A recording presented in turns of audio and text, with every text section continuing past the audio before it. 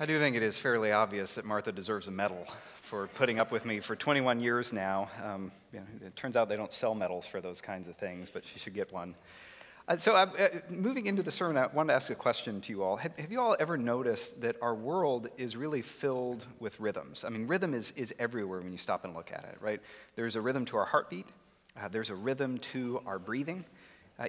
Let's say you're watching a basketball game, right? There's just a rhythm. When a really good player gets into this rhythm, there's a rhythm to how they catch the ball and shoot. In fact, rhythms are everywhere. They're so prevalent in our world, most of the time we don't even stop and think about it. In fact, we usually only stop and think about those when the rhythms are off for some reason. Like when you wake up in the middle of the night and your heartbeat is racing or it's irregular, that's when you think about that rhythm. Or when you're struggling to get your next breath, or when your favorite player can't make a shot. That's when you remember the importance of rhythm. And the Bible teaches us that we are designed to live in rhythm with God. Right, so in our last sermon series, we talked about how in Jesus, God was doing something new. He was bringing the kingdom of God into the world. That in the life of Jesus, God's will and his power came into the world in a new way. And for those of us who follow Jesus today, that the call on our life is very simple. We are called to embody the kingdom, to lean into the power of the Holy Spirit and let God's power help us actually live out the kingdom, live out its values in what we do each and every day. And it turns out that there are certain habits, certain practices, certain activities that we can engage in that help us stay connected to the power of God, that help us stay in rhythm with God. So for the next month, what we're going to be doing in our sermon series is we're just going to be looking at some of those practices that can help us stay connected to God. So we're calling this series Rhythms because it's all about the rhythm you fall into. But we also subtitled it Spiritual Practices for Normal People. And the goal is really practical, right? We want to talk about what some of these practices are, describe the ways that they do help us stay connected to the power of God, to abide in him, as it says in John 15. And then from there, we just want to give you some simple suggestions that you can think about to incorporate these practices into your life and make them more and more a part of your daily and weekly rhythm. Because we believe that as these things become part of the normal rhythm of our life, we do stay better connected to the power of God. And we wanted to call it this idea about spiritual practices for normal people, because we really do want to emphasize that these are things that all of us can do. I mean, it's not like you have to work at a church or be like a spiritual giant, like that gives you this inside track into the kinds of things you can do to stay connected to God. No, the kind of things that we're going to talk about are things that all of us can do, but that really can lead to the life that God has for us. So this morning, we want to start out this idea by talking about the topic of prayer and how that can help us stay in rhythm with God. So to do that, I'd love to invite you to turn with me in the Bible to Matthew chapter 6. If it would help you for any reason, there's some red Bibles in the seats around you. You can grab one of those and turn to the page number that's there on the screen. But as you're turning there, I want to share this really interesting statistic with you I came across. So a recent survey said that 90% of Americans report that they have prayed in the last few days. So you think about every person that you know. Just chances are good that 9 out of the 10 of them, at some point in the last few days, they've at least shot one little prayer up there. But the other interesting part of that is that same survey found that only 80% of Americans believe that God exists, right? So if you do the math, that means that there's 10% of the people out there who aren't convinced that God is real, but they're still willing to give prayer a shot every once in a while because you just don't ever know and you may want to cover your bases. But now for some of us who are in that 90%, the people who've prayed recently, prayer it's a meaningful part of our daily life, right? It is just an integral part about how we live and how we stay connected to God.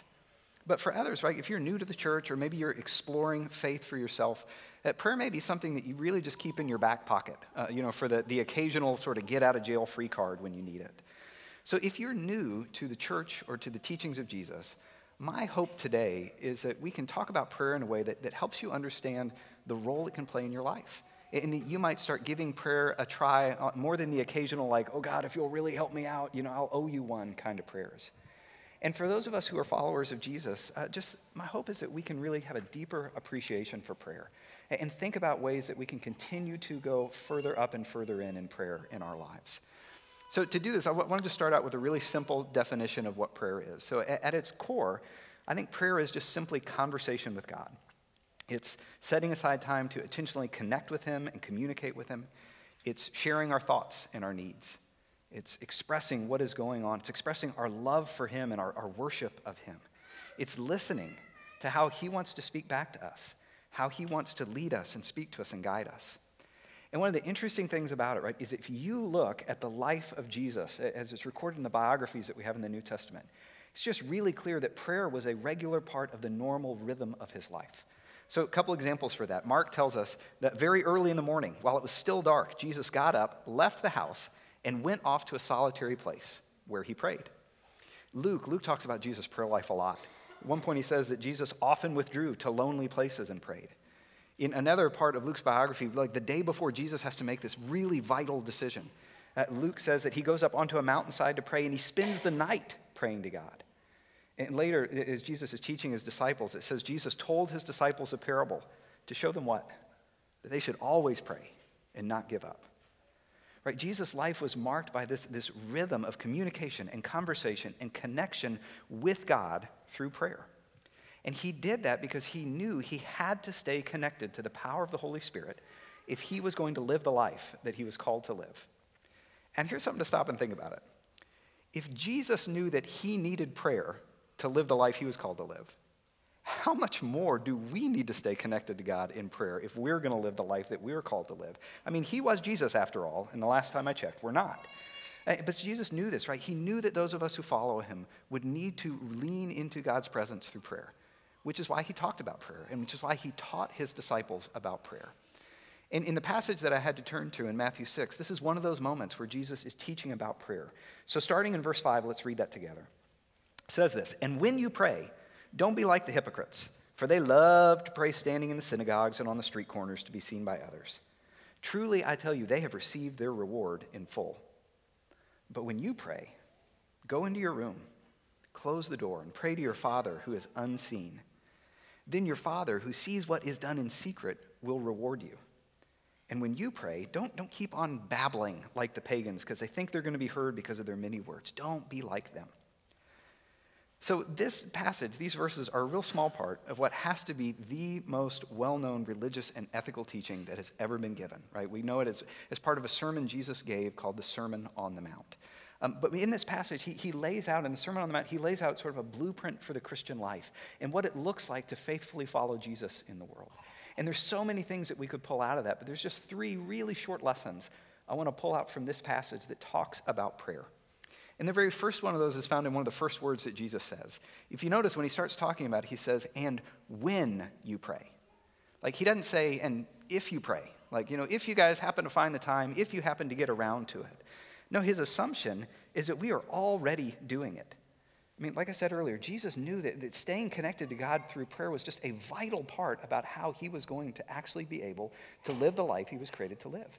So he doesn't spend a lot of time in this passage trying to convince his followers that they should do it or say, "Hey, let me tell you the benefits of prayer." No, he just assumes, like, if he's got to do it, they know that they're going to need to do it as well.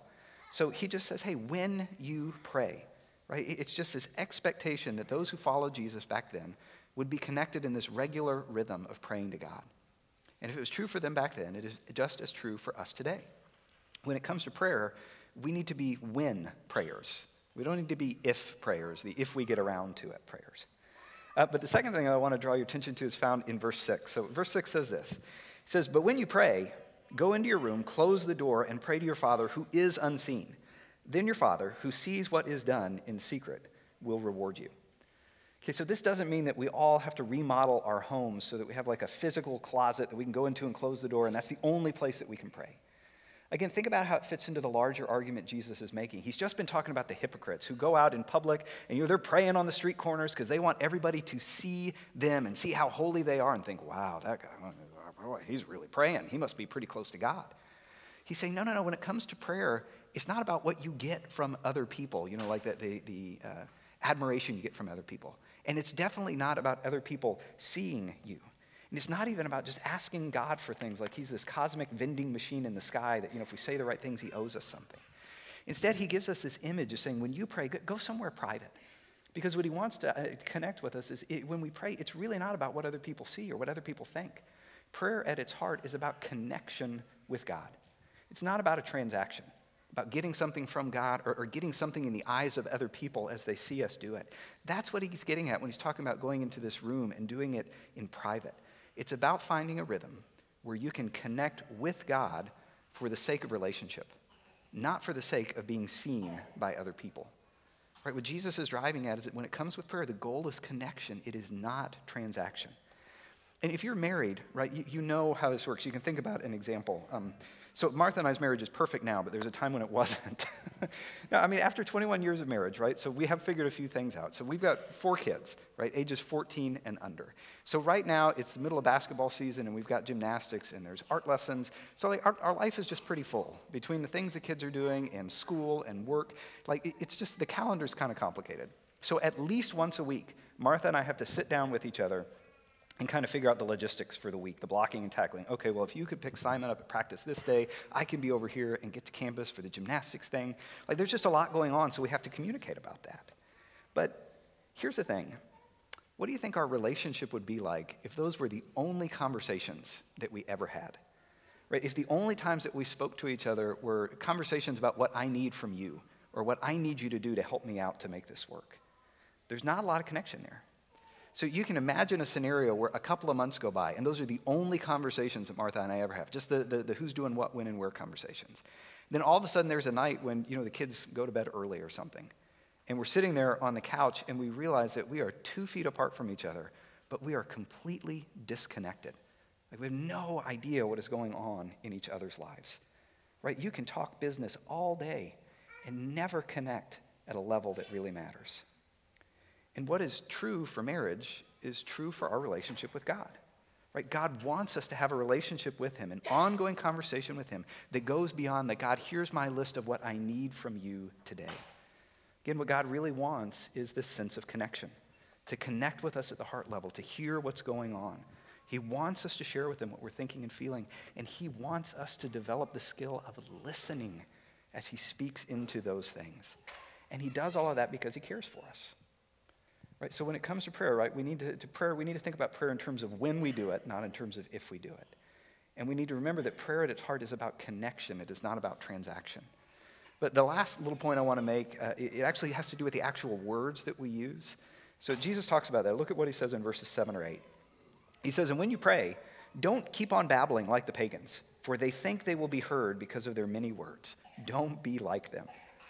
So again, what's Jesus getting at here? I think the idea he's driving at is that when it comes to prayer, what really matters is the content of the prayer, right? Not the form that the prayer takes. Sometimes when people, especially if you're new to prayer, like you can get this idea that like there's a magic formula for prayer. Like, if you don't pray using these and thous in King James English, that like God doesn't understand what you're saying. Or some people say, well, the Bible says, we need to pray in the name of Jesus. So if you don't actually say in the name of Jesus at the end of your prayer, like it hits the ceiling and bounces back down. That's what he's getting at. He says, don't be like the pagans, right? There was a lot of thought in these other religions that there was this sort of litany of things you had to say. There was a certain way that you had to speak, things that you had to say. Otherwise, your prayer didn't count. Otherwise, the gods wouldn't hear you and wouldn't respond. And Jesus is saying, no. Don't make prayer more complicated than it needs to be. When it comes to prayer, what you say matters so much more than how you say it, right? So just speak to God, right? Prayer doesn't have to be any more complicated than it is to speak to a friend or speak to someone that you're close to. Now, one clarification, I think it's important to make that what Jesus is saying here is not like a prohibition saying you can never use a written prayer. You can never repeat things in prayer. Because it's interesting, if you read back to the Sermon on the Mount, you know what the very next thing is that Jesus says after he does this teaching to his disciples? He gives them the Lord's Prayer, right? He teaches them how to pray this Lord's Prayer, which is a written prayer that many people repeat every single day. And I've just found that oftentimes written prayers can be incredibly helpful as starting points, because they remind us of the big things we need to talk to God about. They're a framework to start with, and oftentimes as we pray them, we're reminded of things that are going on in our heart, and we add to that framework just the thoughts and the concerns of whatever we may be going through in the moment. Now, I mentioned at the top that one of the goals in this series is to share some real practical thoughts and ideas about how to develop these practices in our lives. And to help us do that, I've invited Claudia Lee to come and share some of the ways that she prays in her life. Many of you know that Claudia's husband, Steve, was the pastor here before I came to Suburban for 31 years. And I appreciate so many things about Steve and Claudia. But one of the things that I really do appreciate about them a lot is about the way that Claudia prays. So when I thought, okay, who can really help us get some practical ideas on how to work prayer into our lives in a more meaningful way, Claudia is the very first name that I thought of. And luckily, she was gracious enough not to say no. So Claudia, if you want to come and share with us, we're excited to learn from you. Thank you, Mike. Good morning, everyone. So I love the definition of prayer that Pastor Mike shared earlier. Prayer is simply conversation with God. And really, in many ways, that's all we need to know. But as in any relationship, sometimes tools and reminders and different ways to communicate can be helpful to keep the conversation alive and growing. Like many of you, I've engaged in a lifelong struggle and desire to grow in prayer, to grow in my intimate relationship with the Lord. And I just want to say thank you for allowing me to share with you a few simple ways that have helped me move toward a deeper and more consistent prayer life. And I pray that something that I share today will be an encouragement to your prayer life as well. One of the practices that have been helpful in my prayer life is to write down my prayers. I keep a prayer journal. For me, there is something about holding a pen to paper that anchors my thoughts and keeps me present with the Lord and with the prayer I'm lifting.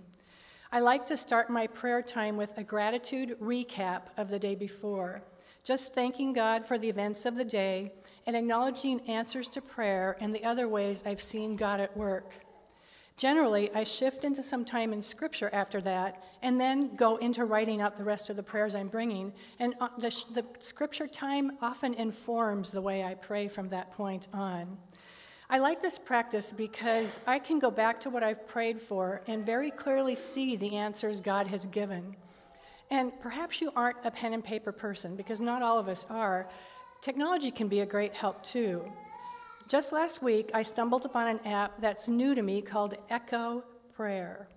Echo Prayer allows you to create prayers and schedule reminders for yourself to pray daily, weekly, monthly, whatever you choose.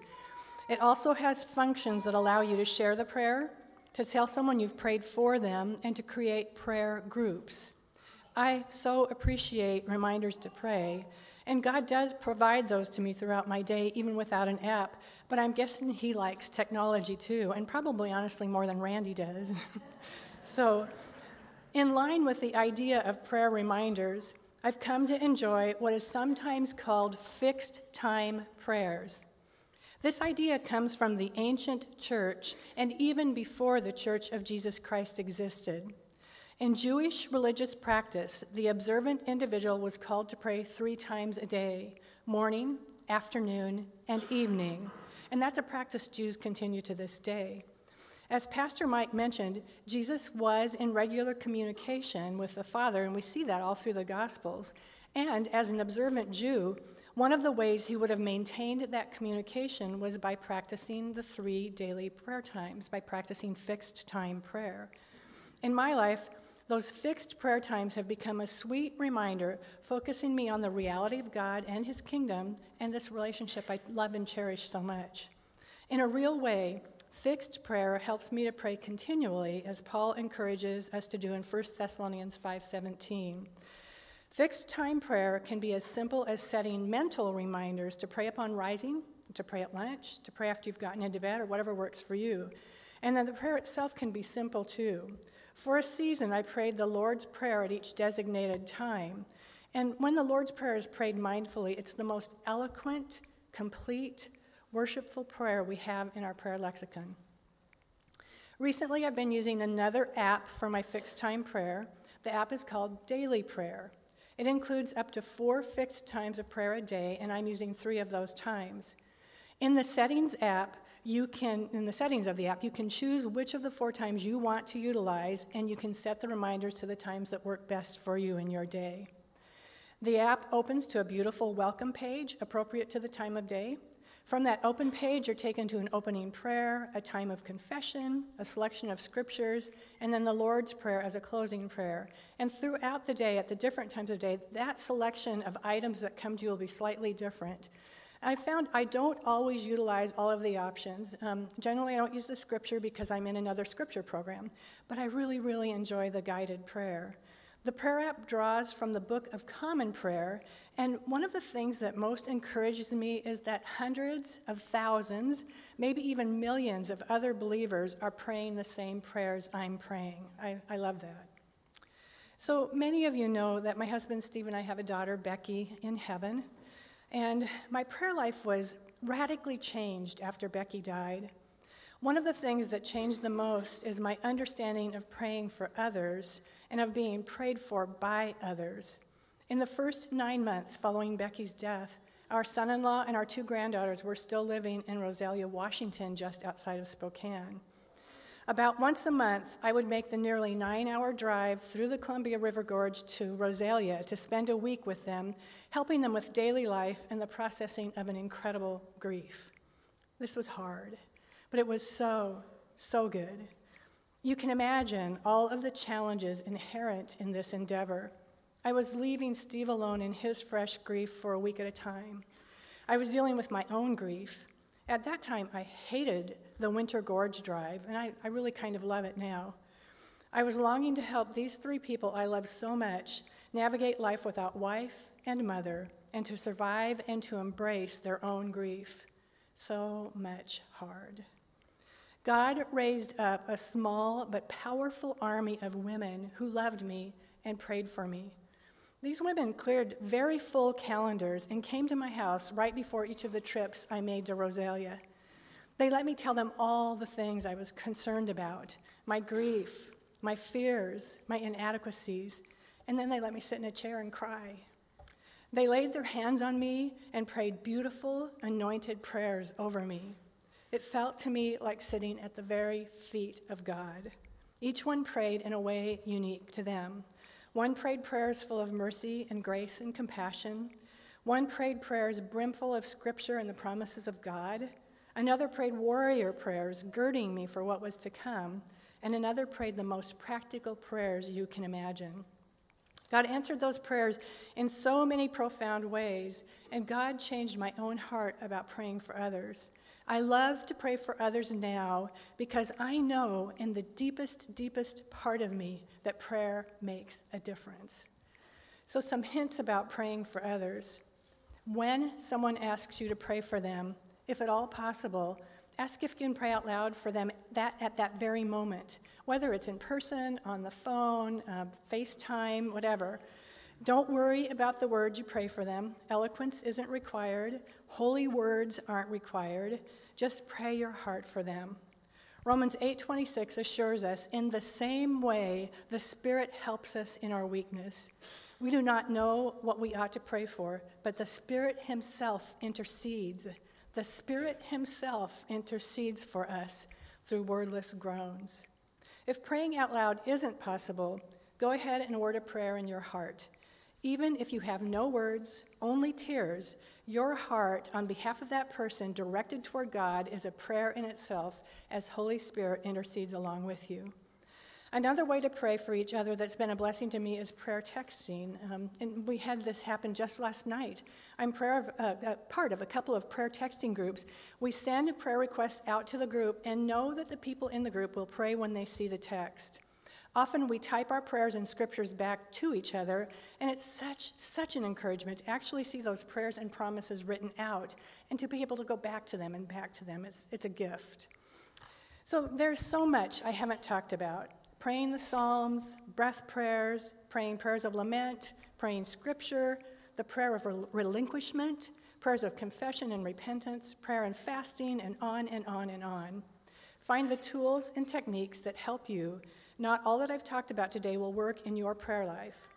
For those of you who are interested in digging a bit deeper into some of the ideas I've shared or who want to download the prayer apps, there are links to additional information that will come to your email inbox this week. So watch for Suburban's e-newsletter for those links. And now, may God bless you with a hunger and desire for more of him and a deeper prayer life that helps satisfy that desire. Amen.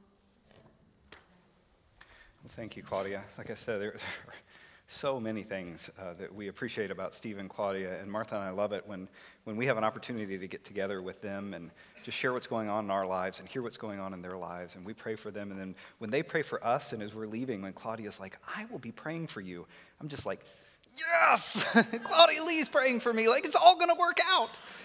No, but it's just one of those things, and I love the encouragement that she gave to be praying for each other. To ask for prayer when you need it, and to pray for others when needs come into our mind, because when we do that, when we pray for each other, we are embodying the kingdom. We are living the life together that God has for us. And when Cass was talking about small groups and these cards, these information cards, that's one of the reasons that we do this.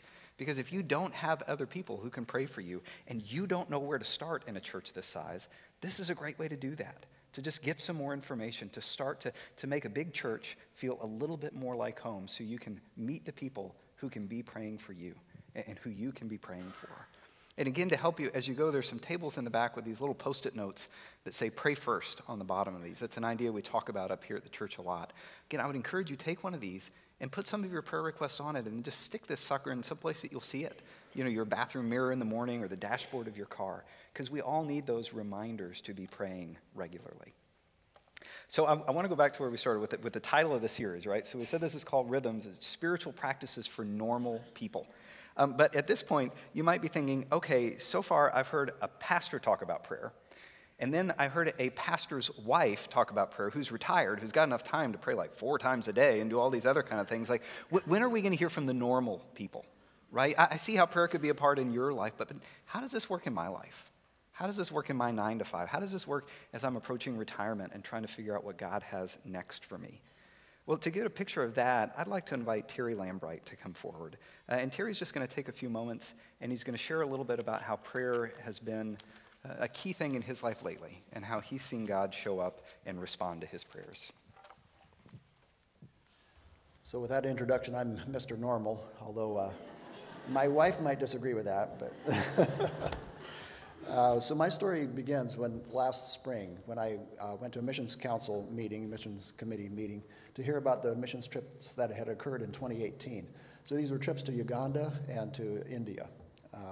So I went, after going to that, I was really inspired by that, but it really felt like God was calling me to stretch myself and volunteer to go on one of these trips myself. So it happens that I'm an engineer by my education and stuff, and I was getting close to retirement, trying to figure out what to do, how to use those skills. And in the early summer, I was talking to Brian Paul, one of our elders here.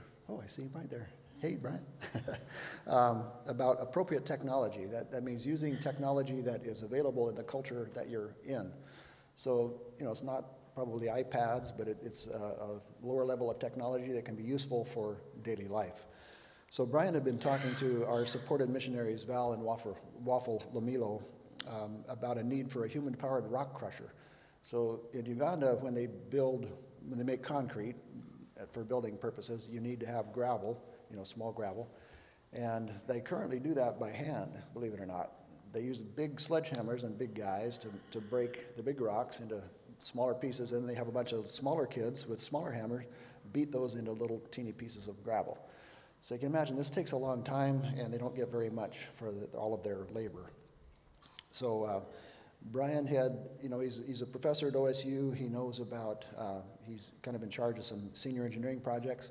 So he said, hey, you could possibly be a mentor to one of these teams that are going to be developing a human-powered rock crusher. I said, that'd be great. I'd love to do that. So that's kind of the background to set all this up, and now I'll get into the power of prayer in the midst of this. So little did I know how complicated my life would become during the fall. So I learned about this in the spring and the summer, and then the fall. Many of you may know that my daughter-in-law, Danielle, has been fighting cancer for many years. And unfortunately, I now share grief with the Lees about losing a family member to cancer. So in October, Beth and I decided that we needed to go over to Missoula to spend some time caring for their needs. And we didn't know how long this would be. We just knew it would be a long time. So I was trying to balance, okay, I've got this obligation. I want to go on this missions trip. I've got to meet with the missions team. I've got to balance meeting with the students to help them with their design. So that obviously forced me to my knees a lot. The Lord helped me to balance all of these things.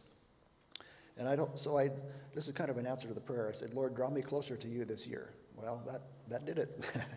I was drawn closer to him. So as I was deepening my trust in him, I was reminded of Proverbs 16:9, where it says, a man plans his way, but the Lord directs his steps. And that just so, for me, that's kind of an essence of prayer for me. I've got my plans. I want to do certain things. And as I go through the day, something disrupts those plans. And I said, okay, Lord, this is your your directing of my steps. So I yield to that. So unfortunately, Danielle's health continued to decline, but we didn't know how long she'd continue to live. But she was really a fighter. She, at one point I was talking to her about going to Uganda. She was asking me what I was doing over there, but I was concerned about leaving, and my support for my son and for her and for Beth. So she told me, being this fighter that she is, she said, well, you go ahead and go to Uganda, and then next year I'll go with you. So she was just so convinced she was going to recover from this and be able to maybe do something for God as well. So reluctantly, I returned to Corvallis early December, and trying to get my last series of vaccinations and get things ready for the trip. But I was only home for a couple of weeks before Beth called and said that things were really turning badly. So here's the thought process I went through. I said, Lord, should I drive back to Missoula to be with the family in the midst of all this? Should I stay in Corvallis and then maybe even have to leave for Uganda without knowing the resolution of this? Or should I just cancel the Uganda trip altogether? I didn't know what to do. I was really kind of stuck. Turns out that Danielle passed away a couple of days after that big spike or downhill turn. So I decided I had just enough time to drive over on Christmas Eve to spend Christmas Day with Beth and our son Chris. And then we spent a few more days with him to kind of take care of some of the details surrounding the death, and then drive back home. And that gave me one day to get ready for Uganda, the final preparation. But the family members were okay with this and said, yes, go ahead. This is the right thing to do. Go ahead and do that. So I did. One last answer to prayer is kind of about the small little things that God does, the way he blesses us in little ways that we don't expect. So you can imagine traveling to Entebbe, Uganda is a long process. It's about 24 hours with all the layovers and everything. So you get very little sleep. You're kind of groggy. So we arrive in Entebbe. I'm getting off the plane, and I'm gathering up all my belongings, and I laid my glasses, my first pair of prescription glasses, which I now have contacts in, that's why I can read. But my prescription glasses, which I never spent money on before, I decided, I'm going to put them in the seat in front of me where Brian was sitting. He had stood up at this point, and then I'll grab them when I get on the way out. Well, just groggy, like I said, I left the plane, leaving the glasses on the plane. So unbeknownst to me, I got kind of fed up waiting for everybody to get off the plane, so I went downstairs to the airport. Everybody else is standing upstairs. And it turns out one of our team members brought my glasses to Brian and handed it to him and says, hey, Brian, I found your glasses. I said, I don't have any glasses. They're not my glasses. So they went back onto the airplane. I didn't know this was happening. I didn't even miss, being so groggy, I didn't even miss my glasses till the next day. And I go, hey, where's my glasses?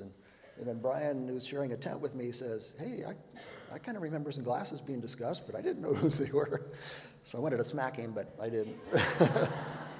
But anyway, I thought, okay, Lord, if this is a lesson you want to teach me just about being more careful and more mindful, okay, but I really don't want to lose these glasses.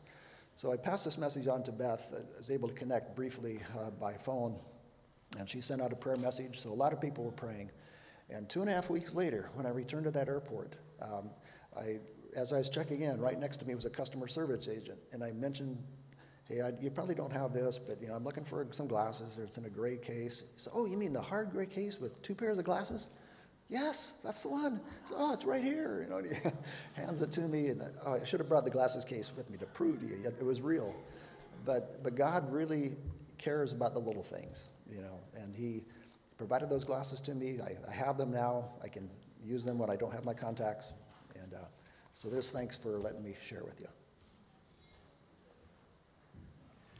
Well, thank you, Terry, for being willing to share your story with us. I actually remember when that prayer request came in, and I'm like, all right, God, I'll give it a shot. But, African airport, 3-week trip, I'm not holding my breath on this one. Oh, me of little faith. No, but I so appreciate Terry sharing that story, because it really just does go to show, when it comes to prayer, God wants to be involved in all these things, these big picture things like, God, I'm retiring. What do I do with all I've experienced in life to serve you? He can answer that. You think about these moments of just incredible personal grief and struggle. God, would you give me the strength I need to care for my family in this season? And he answers that prayer. And then just things like the glasses, right? Those times how when you're in this hard season in life and something happens, you're like, God, I know you've got bigger fish to fry, but if you could help me find my glasses, it would just be such a wonderful demonstration of the fact that you are still here with me in the midst of this really hard time. And God just always surprises us with these little ways of reminding us that, yes, he's here and he listens. And that's why prayer is so important, right? It's why we've got to be when, not if prayers. And remember, it's about connection and not transaction, and really focus on the content of the prayer. Because I think as we do that, as we put into practice some of these things that Claudia suggested, as the Holy Spirit moves in that, I trust that we will have more and more of the very same kinds of experiences that Terry had, of seeing God show up in unexpected ways. To close out our